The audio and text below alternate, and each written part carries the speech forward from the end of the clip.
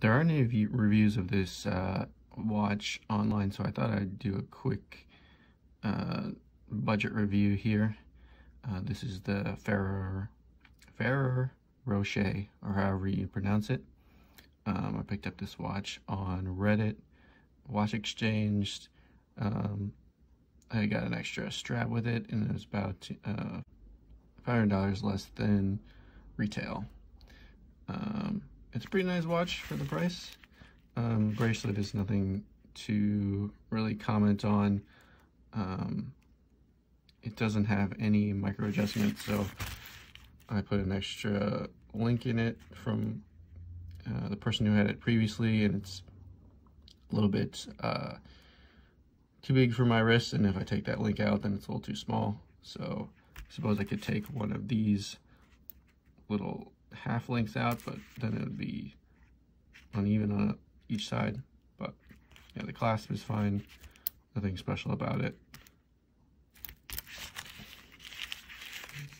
Case back,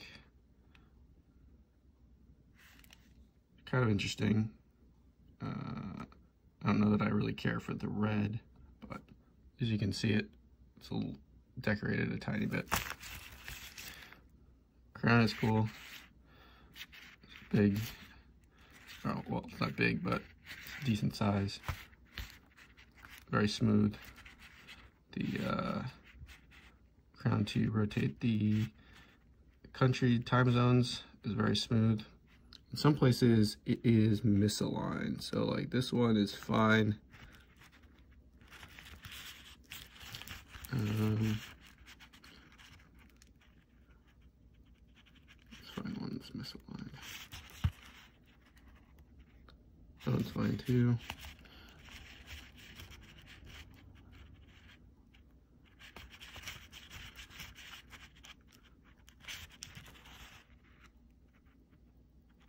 There you can see Moscow is just slightly misaligned from the top indice there. The dial's pretty nice. The finishing is, nice for this price range. I saw some pictures online that I was concerned about right around the hour ring. It looked a little rough. It's really, it's fine. Really all it is there's a little bit of a pattern on the inner ring, and when that pattern like folds over down to the 24-hour ring, it's just the pattern folding down, so it's really not the finishing being rough. Even in this video it looks a little kind of clunky, but in person it looks fine. It's not really noticeable. The pattern on that inner dark blue ring, it's very slight. You really can't see it unless you really hold it at the right light. And when you hold it at the right light, then the glare on the crystal is really noticeable. So it's kind of pointless. The crystal, yeah, it doesn't seem to have much anti-reflective on it. It has a ton of glare. The outer ring has with the countries, it's pretty nice. It's pretty legible. I personally don't really care for the inner ring only having some of the numbers and then these just big sticks. The hour numbers, yeah, I personally don't care for. They look just kind of plasticky and cheap. And then only has some of the numbers, so it's legible, but I don't know. I don't personally care for it. The inner hour ring works great. It rotates when you set the time, and just as time flows normally, it rotates, which is pretty cool. It's not something you really see on other watches. The hands, they're very reflective. I personally don't care for it.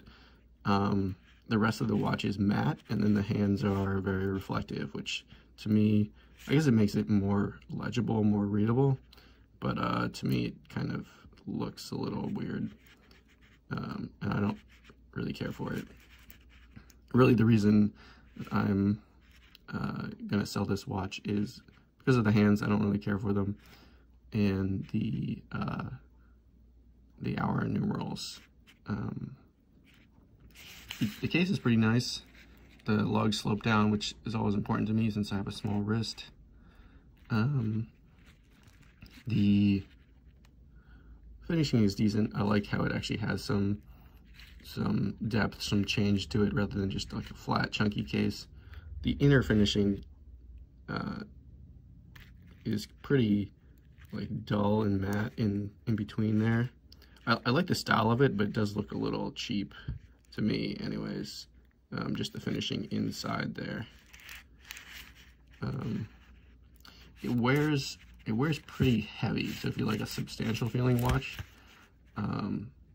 it's pretty nice for that. To me, it wears a little too heavy, like compared to some of my other watches. Like it's definitely heavier than like a Rolex.